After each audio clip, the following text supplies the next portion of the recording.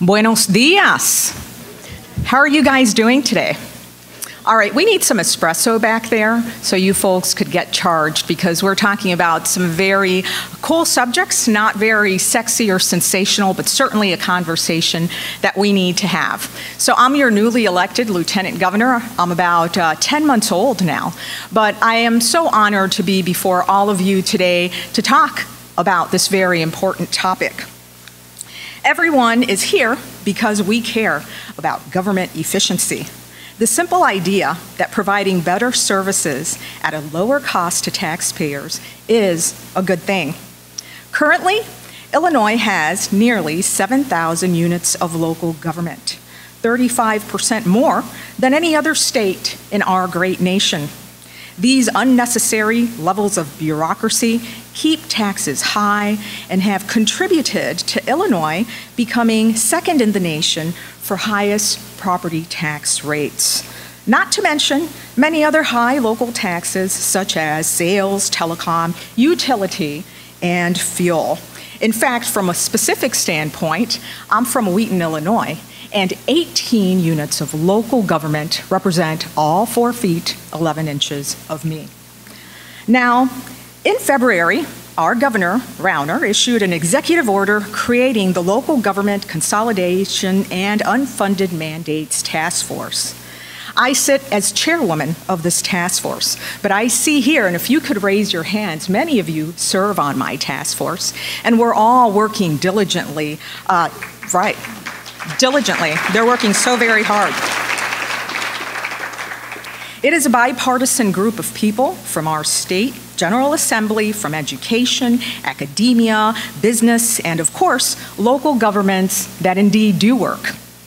The task force has met 10 times already this year with the goal to present the governor with specific and targeted policy solutions specifically designed to deliver efficient, effective, and streamlined government for the residents of our great state by the end of the year. This is why we're working so hard. There are several members of this task force, as I said, here before you today. Senator Linda Holmes, where are you? I'm sorry. See, this is a problem with hiding behind. And of course, Representative Jack Franks and Hill Hammock and, our great Dan Cronin. So many of you, and again, you're working so hard with this task force. I speak to you today as not only your Lieutenant Governor, but as a taxpayer. As we said, Illinois has nearly 7,000 units of local government. The state closest to us is Texas, and they have double the population and 5 times our size, at about 5,100 units of government. And in California, with triple our population, they have only 4,400 units of government. Simply put, we can and must do better for our people, our taxpayers here in Illinois. Nearly half of our local government units are not cities or counties, school districts, or townships. You know, the bodies we traditionally think of when we hear local government. Illinois has over 3,200 special districts that provide hyper-specialized services. We have more units of special purpose local government than 41 other states have total local governments. That includes park districts, public building commissions, public library districts, transit districts, cemetery maintenance districts, fire protection and mosquito abatement districts, to name just a few. And all of these units can levy property taxes upon us. The way we do local government here in Illinois is not the way it's done in other states.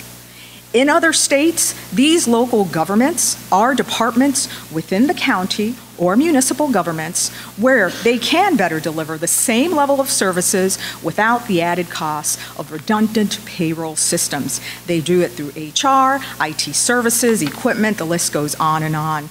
We can make local government more efficient and effective through consolidation and through the sharing of services. As an example, the voters of Evanston, I see an Evanston, there you are. Thank you so much for testifying before us a few months back. So the voters of Evanston this May You know what they did? They consolidated Evanston Township into the city of Evanston. And thank you for your testimony, because you did say it was a long and hard journey, but it needed to happen. And it lasted you folks about 5 years to be able to accomplish this. But you know what? They came out winners. You know what they did? It saves $750,000 annually. That translates into more food on the table and more money in the bank for the people and businesses of Evanston. So, let's talk about water. In Illinois, there are 9 different types of local government specifically related to water.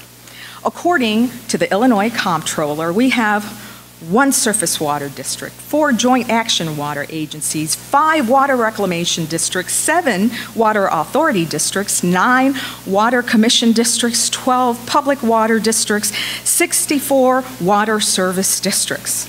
And in addition, we have 97 soil and water conservation districts and 852 drainage districts. Are you guys thirsty yet? Yeah, I know, me too. Altogether, these water-specific districts represent 1,051 of the nearly 7,000 units of local government, or 1/7 of all the local governments in Illinois.